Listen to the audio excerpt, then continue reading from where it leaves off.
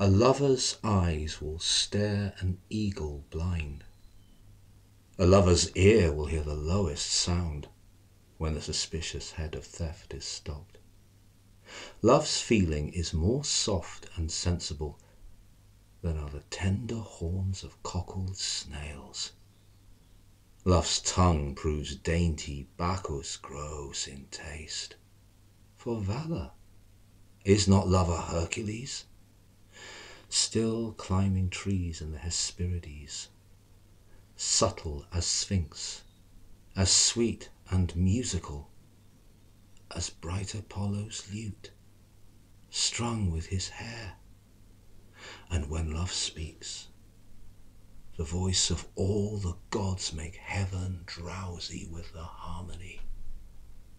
Never durst poet touch a pen to write until his ink were tempered with love's sighs.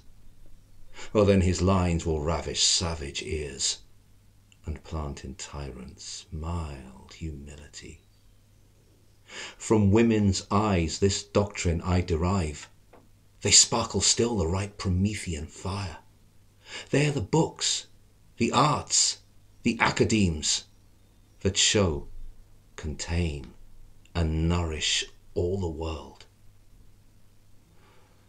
Else none at all in aught prove excellent.